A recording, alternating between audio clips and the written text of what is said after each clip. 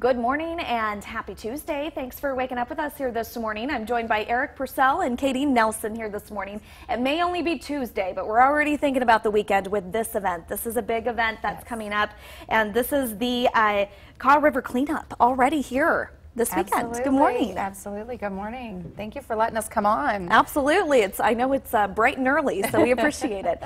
So how messy is it out there? What will be the cleanup efforts like? You know, there's quite a bit out there. Eric and I went and kind of looked around a couple weeks ago, and there's some tires, there's a mattress, lots of trash out there.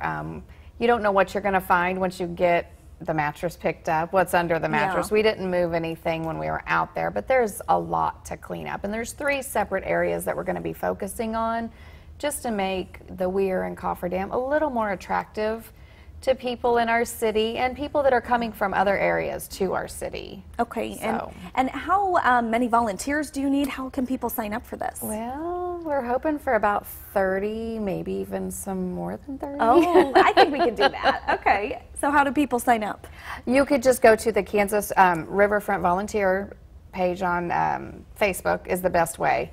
And they can go and just say they're going to come, or just show up at the Weir on Sunday afternoon at 1 o'clock. Yeah, and this is such a good annual event, I know, that is really just trying to help clean up the city and the river area. Yeah. What are the long-term goals, though, for this? Yeah, long-term goals for the Riverfront Action Team is to not only do cleanups like this on Sunday, but also to do fun, family, safe activities, including the Capital Paddle, which is coming up in August, some other float trips that we'd like to do, but not just cleaning up the ecosystem that the river is on and runs through, but more activities that get people out and enjoy the river itself. So yeah, absolutely. And how do you believe our river plays such a big role in getting people to have fun and play and work and live here in the Topeka community? Absolutely. The river, it divides our city. It runs right through it. So we have a terrific opportunity to have a riverfront, a vibrant area downtown or anywhere else, trails and things that people could do and recreate.